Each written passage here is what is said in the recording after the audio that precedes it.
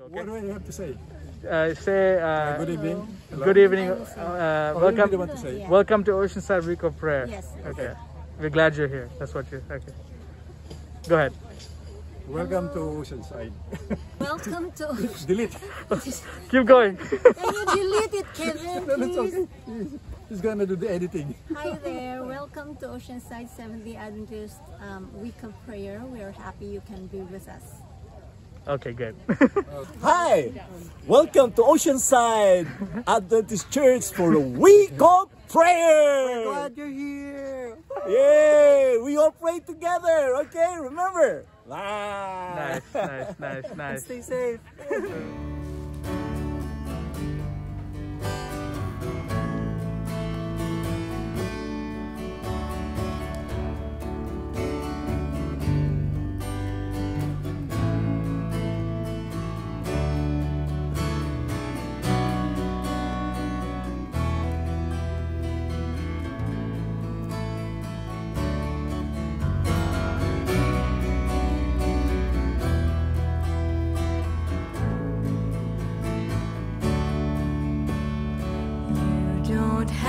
To worry, and don't you be afraid.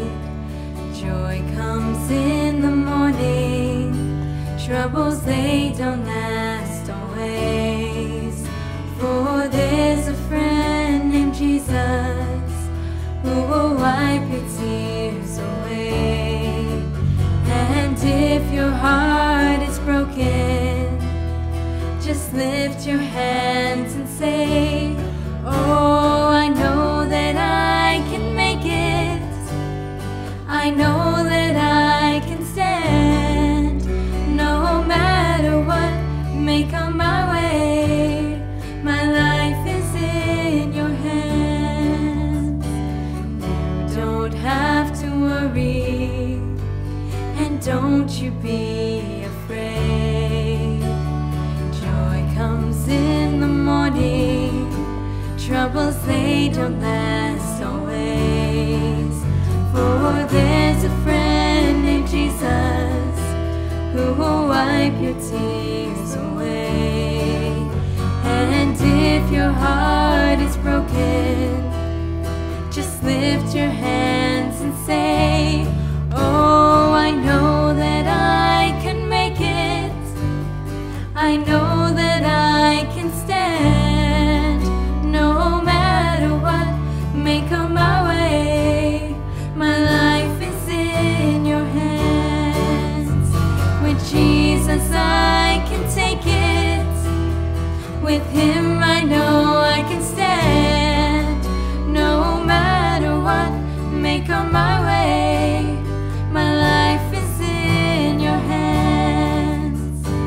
When your tests and trials, they seem to get you down, and all your friends and loved ones are nowhere to be found.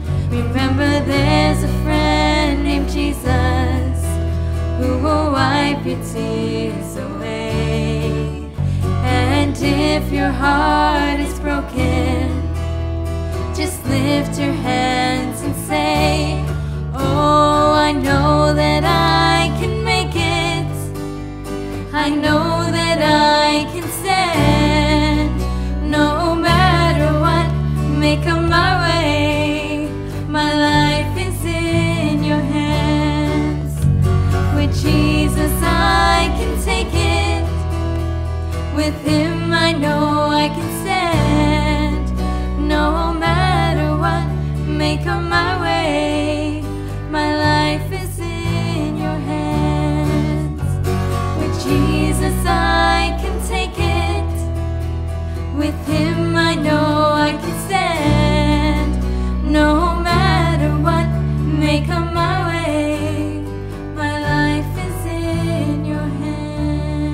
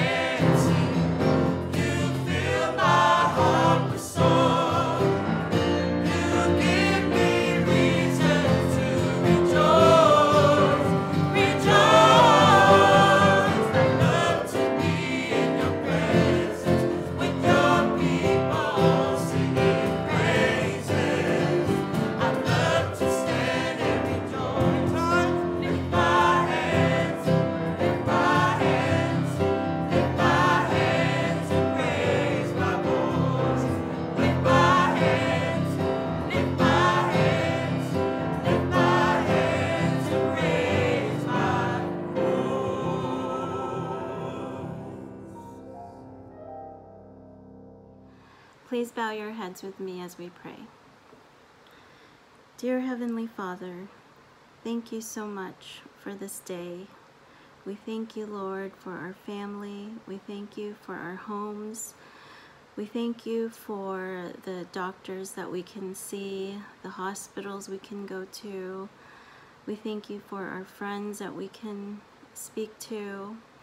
We also ask you to especially be with some of our friends, Jet, Bill Jones, Halia Buick, Sherman Scheid, Joan and Bill Haid, Jonathan Chung, the Watson family, Tapa'u family, all the kids going back to school, all the medical professionals, and those prayers that are not spoken.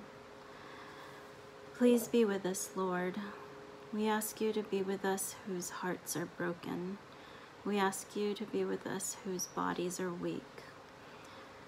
Be with us who are struggling in whatever way that takes away the peace that you offer to us. Please heal us, Lord, so that we can have the peace. We ask you to be with us this week. Be with our parents, our children, our spouses as we go out into the community. Keep us safe. We ask you to hear your voice, Lord, so that we can make the right choices and be in our hearts especially. We ask this in Jesus' name. Amen.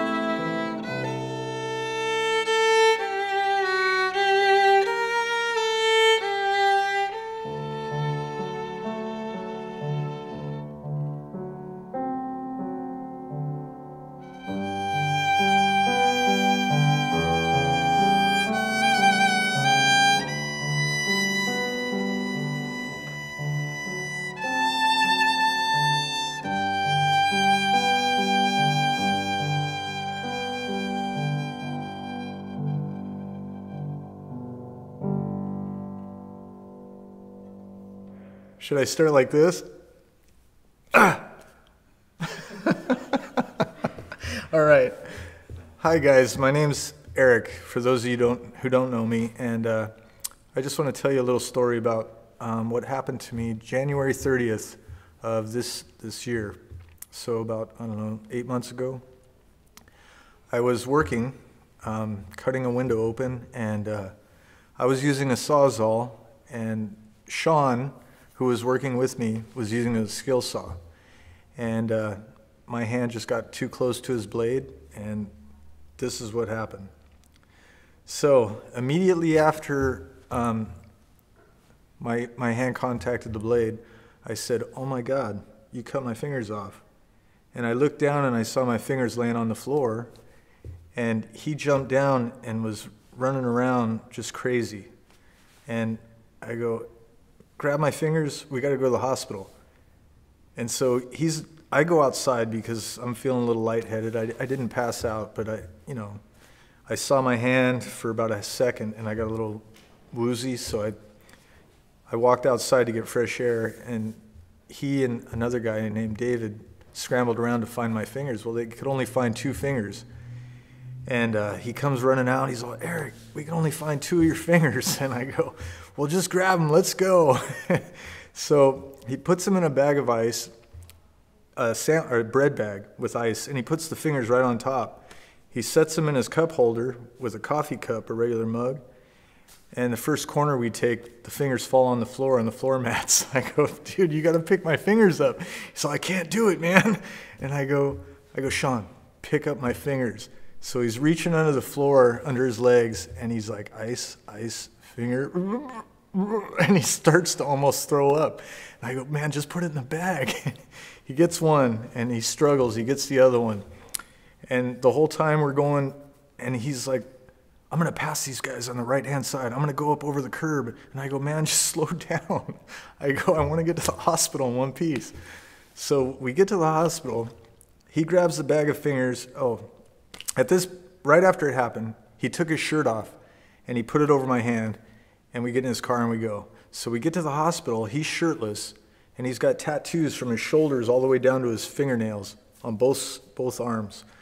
So he's topless. And I walk into the hospital holding his shirt over my hand, and he goes, he just cut his fingers off. He yells it right in the middle of the waiting room, and everybody turns around, and they're looking at us, and their mouths are open, and they didn't know what to do for a few seconds, and they grab me and they say, okay, come in this room. And so we get there. Mind you, they only have 2 fingers. And so anyways, it takes them 2 hours, and they find the other finger. It's still in the skill saw, in the guard. And they go back and they find it, they bring it back, and by the grace of God, there's a surgeon there that's a hand surgeon, and she's does my surgery that same night. It was a 10-hour surgery. And the whole time I'm telling myself, count it all joy, brethren, when you face various trials, which is in James 1:2. And I just was praying, Lord, we're going to get through this, right?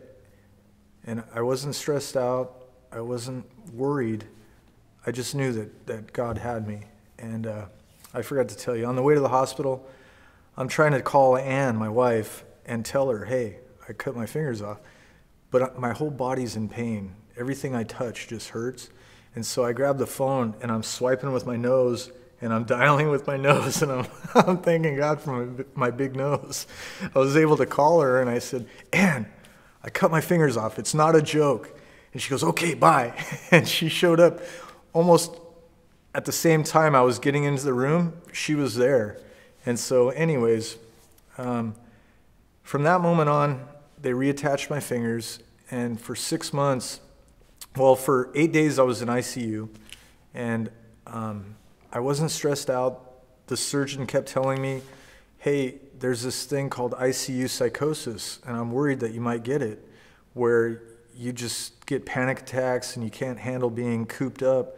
So they would let me walk around the perimeter of the building, and I was able to go take a shower and things like that. Most people in ICU don't stand up. They're just unconscious and they're heavily sedated. So every time I stood up to go to the restroom, all the nurses would look at me like something crazy was happening. And they'd go, are you okay? What are you doing? And anyways, it was kind of fun. So after that, I started getting leech therapy, where they put leeches on my fingers. And so you would have to stick a needle in my fingertip to draw blood and then attach the leech. So I was teaching leech therapy to each nurse that would come on in the ICU. And when they would stab my finger, sometimes I would go, ah! And they would jump because they thought they hurt me, but I had no feeling in my fingers, so I was just kind of messing with them. But anyways, it was kind of fun. I was kind of getting bored in there, so it gave me something to do. After 8 days, I went home, and I stayed home for about a month and a half, and went went right back to work. I was running jobs and doing things like that. There was no time in that whole 6-month period that I really got depressed or overcome with grief or anything. The time that it came was the fingers didn't live. There was an issue and they just didn't make it. So I had to go in for a second surgery. They amputated my fingers and this is what was left. So the next day there was some bleeding, and so I went back in and they unwrapped it, and right then I just kind of went into shock. I was just, oh my goodness, that's horrific. And so I had a period of grief and a little bit of depression for, I don't know, maybe a week. And then once the stitches came out and I started using my hand again, I realized that I could do everything that I was doing previously, just a little bit slower, a little bit different technique. And so I've been able to adapt through the grace of God to different scenarios. I haven't gotten angry angry at all. There was a time I was trying to tighten a wire nut and I couldn't do it with my right hand because I still had gauze and protection on there. And for about 20 minutes I fought it, and finally I just took a breath and I said, Lord, I'm going to just walk away from that for right now. And the peace of Christ came over me and I just allowed somebody else to do it. So I've learned to ask for help in certain situations and allow others to help me. So I don't know if I needed more humility, but I was a little embarrassed when it first happened to have the gauze off and have people see my hand like this, but gradually the embarrassment's gone. My faith has been strengthened. There's joy in my heart still, and the Lord has brought me through this. And I never doubted that he wouldn't. And I know there was a time in my life I would have been bitter and angry and just given up probably. And I thank Christ and his sacrifice for the grace that he's given me and the mercy that he's shown me. I mean, if I had cut it here or at the wrist, I mean, it would have been a lot different scenario. So I'm thankful and grateful, and I'm glad I was able to share this with you guys. Thank you. Hello there. I want to talk to you before I go to bed. See, I'm all ready to go to bed, but I can't go to sleep. I worry about things. Do you? I really do. And I shouldn't.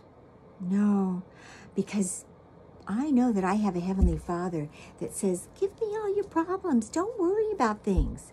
In Jeremiah, book of the Bible, chapter 29, verse 11, God tells us, I have plans for you. I want to make you happy. I want to take away your thoughts that are bad. And I want you to know that I want you to be successful. And I believe that he does. Do you? He also says that if we think about him and God, that we don't have time to think about sad things. Now, I understand. I mean, I'm having trouble going to bed tonight and going to sleep. So I understand maybe sometimes you do too, that things are just different in our world, aren't they? We have to wear masks when we go out. We have to stay at home more. Sometimes we don't get to see the friends we want, and it makes us sad. And sometimes we get angry, and sometimes we get scared. But you know, we don't have to be. We know that Jesus loves us, and we need to remember that. But I have a solution that I'm going to try tonight to see if I can go to sleep. I have a gift box, and it's for Jesus. Now you think, why does Jesus need a gift box? He needs the gifts of my trust and your trust. He needs to know that we trust him and love him enough to give him our worries and the things that frighten us, and let him take care of them so that we can go on about our life and be happy with the blessings that he does give. So I made this box, and in it, I'm going to put the things that worry me. Today even. Now today, I stayed home. I didn't want to stay home. I wanted to get out and I wanted to go shopping. But I need to stay home right now to stay healthy. Oh, and we are planning a party for my sister-in-law. And I wanted all of our friends to come. But we can't have parties like that right now. So I've planned something else. But it still makes me sad that I can't do the same thing. So I'm going to put that in my box too. And let's see. I have a sister that's a ways away from me, and she's very sick right now. And I can't go see her. And I'm sad about that. And I worry about her. So I'm going to put that in my box to Jesus. And, you know, my grandsons were telling me that, Grammy, we're really sad that we don't get to go to school. We don't get to play with our friends and everything. And so I put that in my box too, because they want to go to school soon with their friends and play with them. They want to be back with all the teachers and all that excitement. And most of all, I miss hugs. I miss coming to the Oceanside Church where I see all of you and I get hugs from my friends. I miss that so much. And sometimes I get angry because I don't have it. And sometimes I get scared, wondering how long will it be before I do? And that's why they're all getting in my box, and I'm going to give it to Jesus tonight. And I'm going to put it up on the closet shelf where I'm not going to touch it after I put those things in it. And I'm going to pray to Jesus, and I'm going to see if he's going to help me go to sleep, because I trust him to take care of all these things.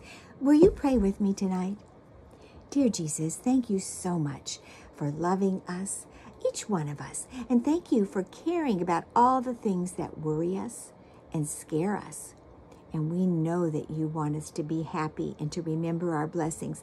So please, Jesus, take all the things in my box, my gift box, and all the things that belong to these boys and girls that frighten them, and let them know that you will take care of them, that you will always be here for us, and that we can keep thinking about you, and that will make us think happier thoughts all the time. Thank you, Jesus, for loving us. Thank you for all of the wonderful things you give to us. And thank you for the good night's rest. Good night. Amen. Oh, I'm getting sleepy. I think I feel really good now because Jesus has all my worries. I don't have any. I just have to remember that I have you for my friends, and that pretty soon we'll be able to be at church together and be able to share lots of hugs and stories. Sleep well tonight, and make a box for Jesus and see if that helps you too. Good night. Hi, church family. Hello. We are so excited you're here today to join us. Benji and I are really excited to show you some quick, easy, and simple exercises and stretches. So wherever you are, make some room or get up from, if you're sitting down, we're just going to take 3 to 5 minutes, and we're going to try to relax our mind and body. I know today that we are all experiencing some sort of stress, some sort of anxiety, a lot of worry right now. And I just want to take the time to put that aside and just join us right now. Okay, so first we're going to start off with some deep breathing. So we're going to go up and down, and we're going to remember to inhale and exhale, okay? Ready? Going up, inhale. Exhale as you go down. One more time.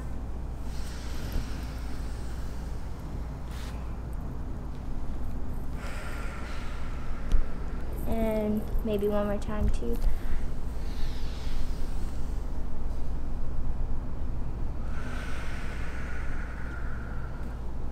Okay, and I know that if you're sitting at a computer for 6 to 7 hours a day, or you're busy with work, you're driving all day, taking care of the kids, it can really take a strain on your back and your shoulders and your neck. So I'm going to show you some quick little stretches for that. So we're going to go forward with our neck and just hold it for 3 seconds. So forward. 1, 2, 3. We're going to go back. 1, 2, 3. And then we're gonna go to the right. 1, 2, 3. And then the left. 1, 2, 3. Perfect. And you could do some neck rotations to get it all loose. And we're going to also do some shoulder rolls. So we're gonna go forward and we're gonna inhale and then exhale as you go to a neutral position. So inhale, forward, again forward,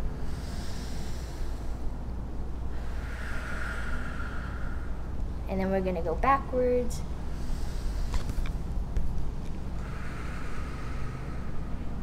one more time.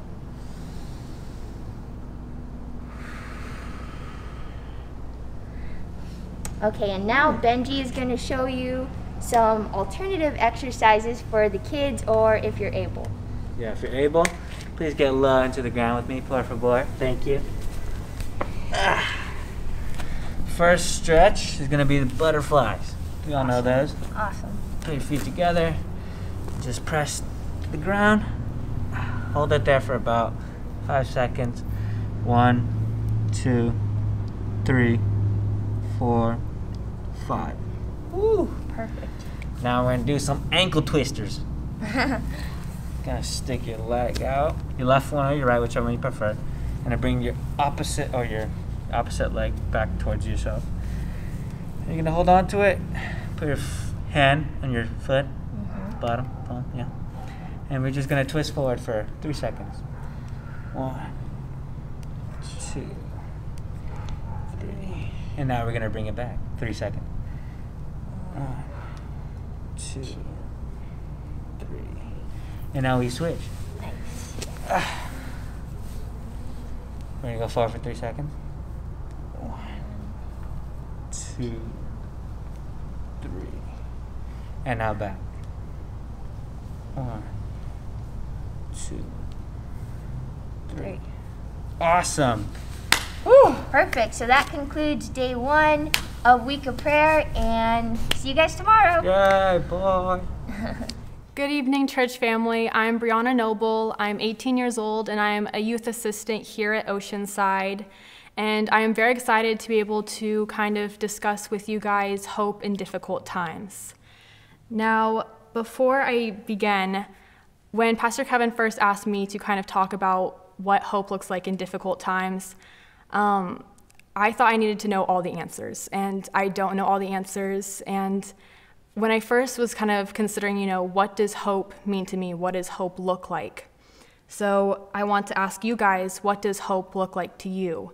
Or what might bring you hope? And it's very easy to think that maybe it's a person, an experience, a material object. And I think those are all great responses when we're talking about worldly desires. But when we're talking about trying to live a life of holiness and a life full of God and a relationship with Him, I think it's important that we understand what God wants us to find or interpret hope to mean to Him. And so when He says in 1 Chronicles 16, verse 11, "Look to the Lord and His strength, seek His face always," we find that God would hope that we seek comfort in Him.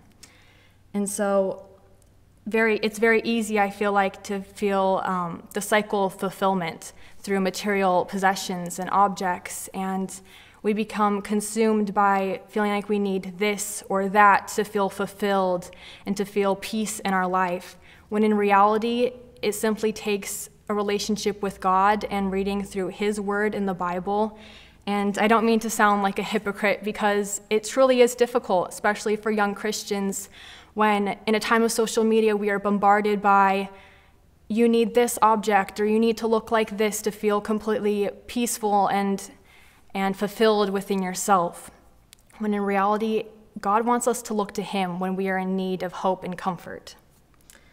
Now, like I said, I don't know all the answers, and Pastor Kevin and Pastor Eddie make it look very easy when they are talking on the Sabbath, because they have experience that they can relate back to. And I'm just beginning my journey with Christ and as a Christian and just a young adult in general, and so I don't have all the answers. And so when I was first asked, can I talk about hope in difficult times, I kind of felt like I needed the answer to give to you guys, but in reality, that's not the truth. And so I really had to dig deep into the Word, the Bible, and just pray to God and ask that He gives me the right words to share with my church family and everyone about what it takes for comfort and hope in difficult times. Now, when I think of hope, it's often a thought that brings me comfort. And so personally, I am so thankful to learn at such a young age that I am not in control of my life. Now, when I say this, don't get me wrong, I believe that I'm in control of my actions, my thoughts, what I say, and how I say it. But when I say that I am not in control of my life, I believe that I'm trying to speak to I'm not in control of the opportunities that I will receive and the difficulties that I will endure. And so, personally, I believe that God has a plan for me and for each and every single one of you. And so, when I go through difficulties and struggles in life, I always need to tell myself that what is to be mine will be declared by God Himself in my life. So, what is to be mine will be declared by God Himself in my life. And I feel like this is either from something I read or just something that I've kind of taken to make my own, but I feel like I'm constantly repeating that saying to myself when something doesn't go as planned. And I feel like this is further backed up by Proverbs 19, verse 21, when they say, "Many are the plans in a person's heart, but it is the Lord's purpose that prevails." And furthermore in Jeremiah 29:11, "For I know the plans I have for you, declares the Lord, plans to prosper you and not to harm you, plans to give you hope and a future." And those two verses just bring me such comfort and such hope that the plan that I had for myself for the future, just because it's not going the way that I set out for it, I know that God must have something greater for me in store. And so I'm a perfectionist. I love to know what's going on, who's doing what. I'm very bad with spontaneous events and everything like that, but I like to be in control of my life, and it's a daily struggle to give my control to God, to give my worries, to give my stresses to God, so that, because He doesn't want us to be burdened with that. He is in control, and I believe that He has a plan for us and that it's going to go as long as I follow Him and I trust in Him. And while it's easy to be consumed by the difficulties of today, the overwhelming stress, I just want to take a second to think beyond our current circumstances, beyond our current state, maybe right now. And it's so important that we remember that God does not want us to struggle alone through these difficulties. Do not believe you are struggling alone, as in Deuteronomy 31:8, He says, "The Lord Himself goes before you and will be with you. He will never leave you nor forsake you. Do not be afraid. Do not be discouraged." And I think those words are just so powerful because God does not want us to feel alone, even when we are in the lowest times of our life, when we are going through the most difficult times of our life. He does not want us to feel as if we are alone and going through suffering alone. And so I think those are just such powerful words once again, because He is with us even when it feels as if He is not, and that we are completely alone and it is quiet. But He is with us as we are going through and struggling through these difficulties, because we are becoming stronger. And not only are we becoming stronger, our character, but our relationship with Him, as we continue to rely on Him and depend on Him to give us strength to get through these different circumstances. So lastly, I wanted to conclude with the comfort of trusting in God's plan for each and every individual. And in the end, when we look beyond our current state of sadness or struggle or pain or fear in the very moment, there is a life more beyond what we are currently facing. There is a future that He has planned out for us. And to keep in mind that our end goal is to have eternal life with Jesus. And so I just wanted to give an excerpt about the beauty of heaven and what we have to look forward to. So the great city, the holy Jerusalem, descending out of heaven from God, having the glory of God. Her light was like a most precious stone, like a jasper stone, clear as crystal. And that came from Revelation 21, verse 9 through 11. And I just thought that was so beautiful. It sincerely gives me a sense of peace and comfort knowing that Jesus promised us eternal life with him and to live in this great home that he is specifically built just for us. I can't think of anything more beautiful than that. So to live a life beyond the one which we currently live that is laced with sin, imperfection, sadness, and difficulties, it brings me sincere hope and comfort knowing that Jesus' promise of everlasting life with him and our loved ones will be near. So I now ask that we bow our heads and put our hands together to pray. So thank you, Lord, for gathering my church family and I today to learn more about you and how you're a beacon of hope and comfort in times of difficulty. Thank you for speaking through me and giving me the knowledge and words that I need today to share with my church family. And I pray that you remain close to those who both have silent struggles and have also called out to you in times of need. We know that we are continuously loved by you, and I pray that you stay close to us. In your name we pray, amen.